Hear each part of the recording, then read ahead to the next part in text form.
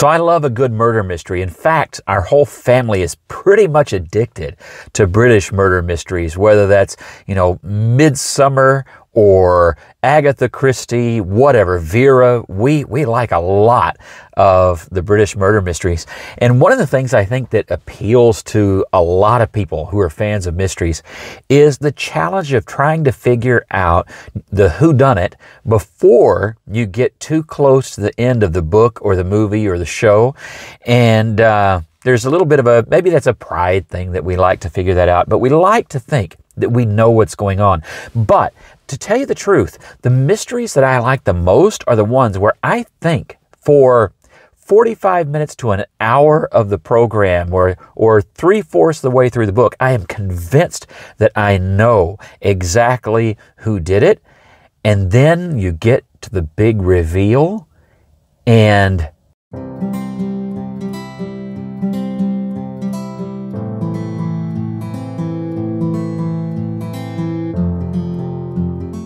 okay, so maybe that wasn't fair. I actually hate to be continued when it flashes up on the screen. But sometimes those big reveals only show how many things I missed, how many clues I just didn't catch, or there's just a twist that there was no way they actually didn't give you enough of the information for you to get, which actually I think that's kind of a dirty trick with a mystery show. But sometimes that's the way it works. You just didn't have enough information and you had it all wrong. Today, in Mark chapter 9, go ahead and grab your Bible. We're going to look at the transfiguration of Jesus. The transfiguration is a fascinating event in the ministry and life of Jesus, where he and the disciples go up on a mountain and he glows and he talks to people that kind of like the sixth sense are supposed to be dead people.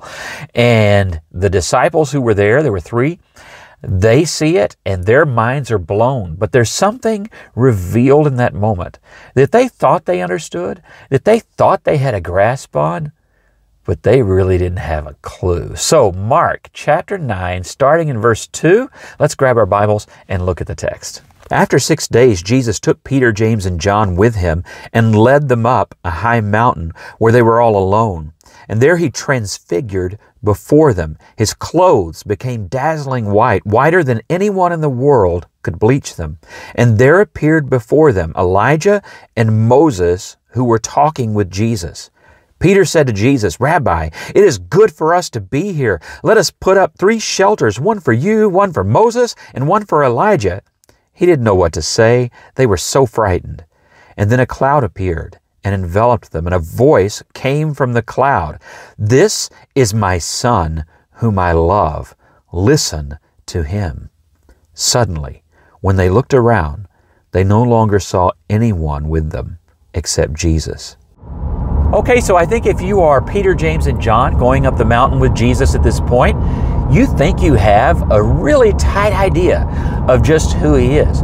You've heard at the baptism of Jesus by John, you've heard that he is the Messiah, and by implication then, the Son of God. But, they wrestled with that. They didn't fully understand what all that meant, but they got a pretty good idea. By then, they have seen him do miracles, and we're talking raise the dead, cause the blind to see, heal the sick, walk on water. This is all that stuff has already happened. You already know that Jesus is Lord of life and death. Jesus is Lord of nature. Jesus is Lord, okay? Peter has already made the confession, "I believe that you are the Christ, the Son of the living God." So they got a pretty good idea of who it is they're dealing with. But we can know a lot of things, like we know it here, and not grasp what we know. For example, when you're a kid, you know that there are billions of stars in the sky. But until you look through a really powerful telescope, you know, but you have no idea. You look through that telescope and you see planets, stars, galaxies that you didn't even know were there, that before were just part not of the twinkling sky, but actually a part of the darkness. That happened, of course, when the Hubble telescope was launched and after they corrected the lens and they could see more clearly what was going on beyond what we'd ever been able to detect before. We found out there were whole galaxies we didn't have a clue existed. And now with even newer technology, we're finding again and again and again that the depths of the universe are so much more than we could possibly have imagined. The same thing happens when we look down into what's smaller. You look through a microscope, and when you're a kid, the first time it's a pretty weak microscope, but still you put that slide underneath the microscope and you look in there and you see bacteria and all those kinds of things. Usually it's bacteria you see first, and things from pond scum or algae or diatoms and things, and you see those things in that microscope and it blows your mind.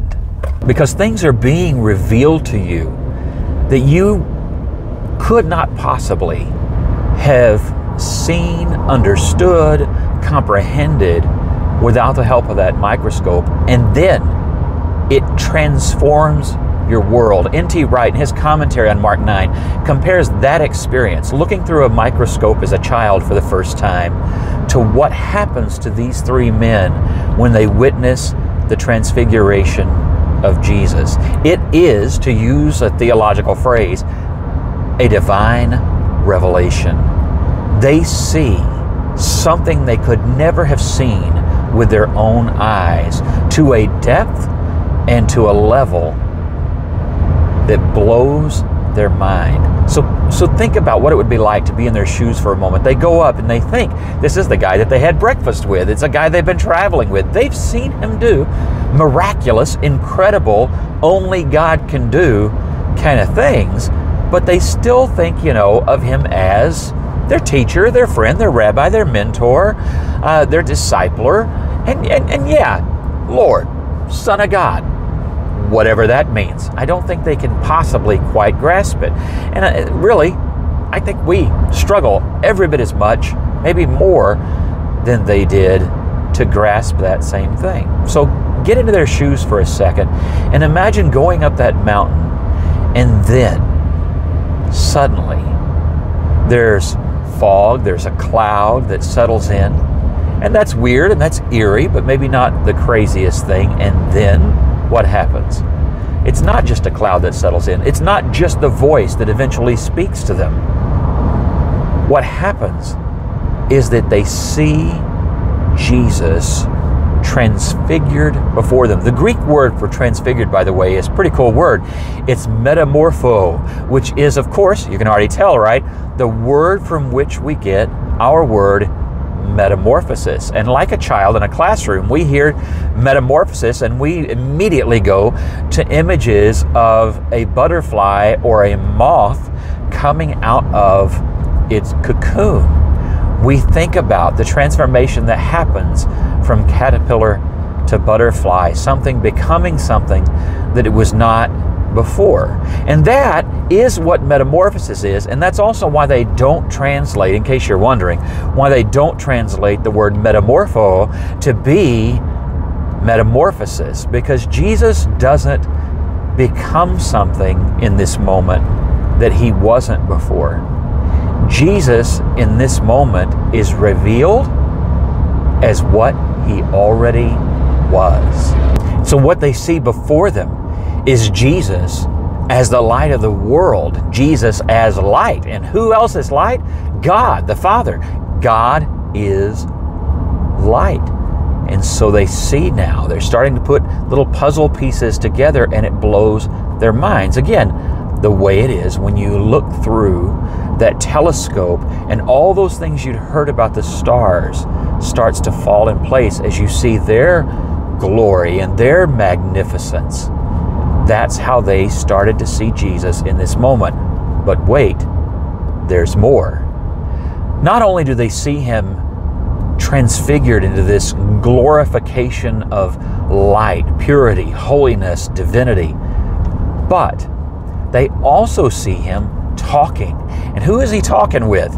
He's talking with Moses, the one who gave Israel the law, the one who was the servant God chose to deliver Israel out of Egypt and out of slavery, and Elijah, the prophet who called God's people back to holiness, back to God, back to light, back to righteousness, back to faithfulness, and spent his life doing just that. So they see two of their greatest heroes, Moses, who represents the law and the Exodus, and the prophet, Elijah, who represents the call back to God. And what they see is Jesus not on par with Moses, not in equality with Elijah. Now, maybe at first they thought that, but what they see is Moses and Elijah listening to Jesus. They see Moses and Elijah taking instruction from Jesus. Moses and Elijah coming to understand God's plan through Jesus.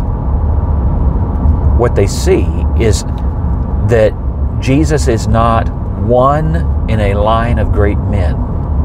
He is not another prophet in a line of great prophets. Moses and Elijah, both really prophets. He's not just a new lawgiver. What they see is that Jesus is the one before whom Moses and Elijah bow in worship. He is the one before whom Moses and Elijah bow in subservience to his authority as the Son of God. They see Jesus. Maybe in ways they understood him to already be the Son of God and in authority, but with far greater understanding and depth. And all of this kind of has to sink in for them over time, but the message is there very clearly in this moment. Now, Peter's first reaction is actually the desire to honor Jesus. He doesn't. I love how the text says Peter didn't know what he was talking about. Luke says this, Mark says this, both. Mark says that it's because Peter was scared. And why wouldn't he be? By the time this is all over, he will have heard the voice of God. He will have seen the glory of Christ. He will have seen Jesus reigning over Moses and Elijah, which only God can do. He's scared. You know, the cloud settles in, the light shines, and the glory is known. It's it's a scary moment. I think that's a normal reaction that he has. So I also think his reaction to want to honor them is normal. So he says to Jesus, Jesus, I know what we got to do.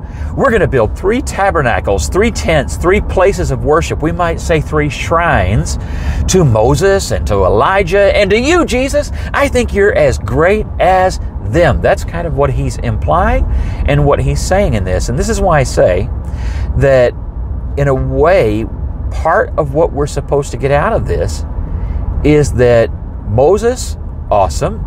Elijah, awesome. But Jesus, more awesome than awesome. He is not on par. He is not on level with Moses and Elijah. What we're supposed to see in this moment, what they were supposed to get in that moment, is this. You don't hold Jesus to the same level you hold Moses and Elijah. That seems, from a human point of view, like that would be an honor. And that's what Peter is thinking when he says this. But that would be to bring Jesus down. We as humans have a bad tendency to bring Jesus down. He's a good teacher, but that's all. He's a prophet with a message from God, but that's all. He was somebody who knew a lot about life, but that's all. And what God is doing in this moment is removing the ability for us to see Jesus as anything else but God. This is that moment of decision that C.S. Lewis so brilliantly brings us to in his book, Mere Christianity. At some point, we must come to the realization that if Jesus is what he claims to be, if he can do what he and what Scripture and what eyewitnesses claim he did, and if he is who God himself says he is, then I have to come to a place where I decide he's not just a prophet. He is not merely a man. He is the Son of God. And I have to come to that decision for myself, looking at the evidence. And God in this moment is giving us evidence. He gives us the evidence through the glorification of the transfiguration that he is of a nature different from Moses, from Elijah, and from us, from Peter, James, and John, that he is divine.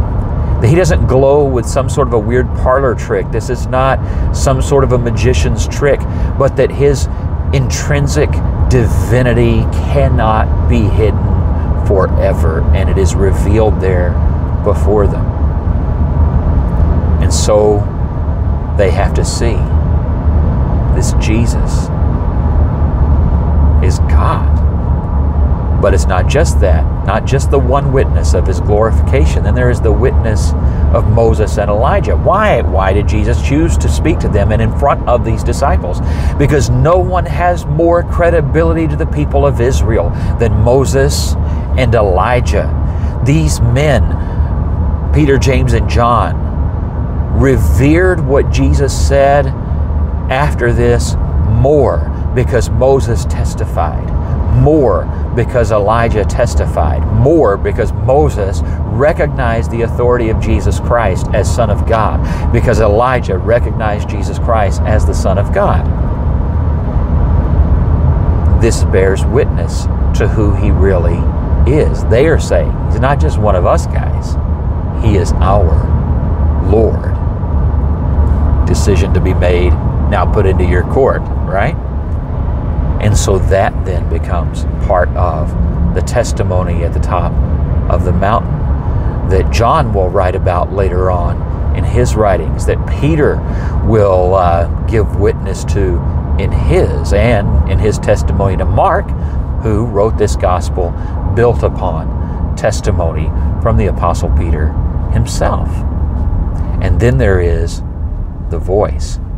No sooner has Peter gotten out of his mouth, hey, let's build some shrines here. Let's build 3 tabernacles, one to Moses, one to Elijah, and one to you, Jesus.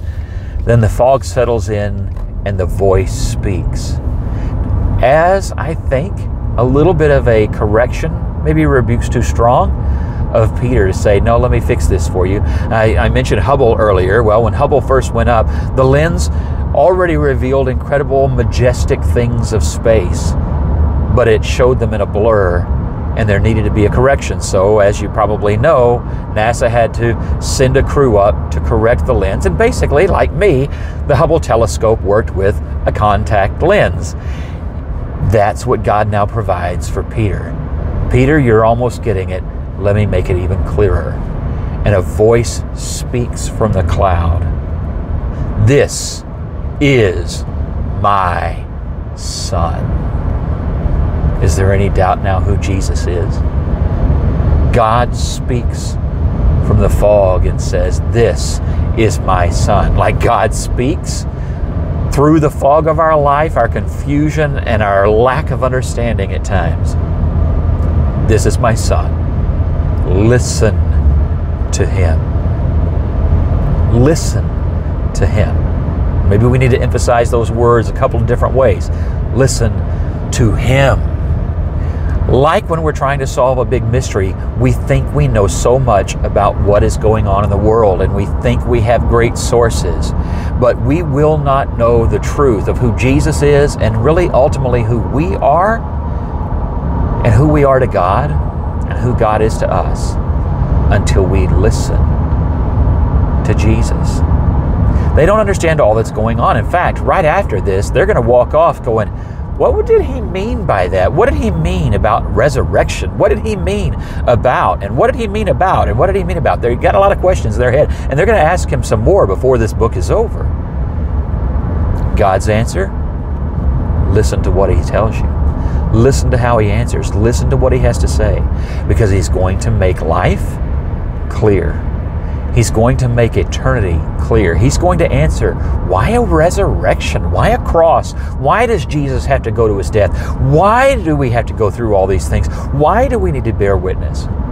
Listen to him. He'll tell you. And he speaks the same to your life. You may have a lot of why questions. God, why am I going through what I'm going through? Listen to it. Listen to what he says. Listen to what he says comes through hardship. Listen to what he says about what comes through faithfulness through hard things. Listen to what he says about how he will provide for you, how he will give you wisdom, how he will deliver you through whatever life brings, how he will bless you in the end. Listen to him, and you'll get the answers that you seek. Things will become clearer. You will find your moments where you will be reading in the Word of God, and you will come across a truth from Jesus. And like the Transfiguration, suddenly you will go, oh, that's what I was supposed to get. That's what he meant by that.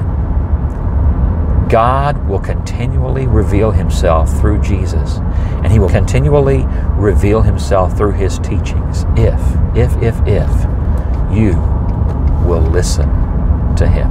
And that's why we study God's Word. It's why we have this series. It's why we get together at church. It's why we read the Bible as much as we can. Because, as Paul says in Romans 10:17, faith comes by hearing, and hearing by the words of Christ. Get into God's Word. Get into the words of Christ and listen to him and see Jesus and see God with new eyes, and see your life with new eyes through him. Thank you for joining us today, and we encourage you to come and worship with us this Sunday at the Early Church of Christ at 10 o'clock. God bless you. Have a great week.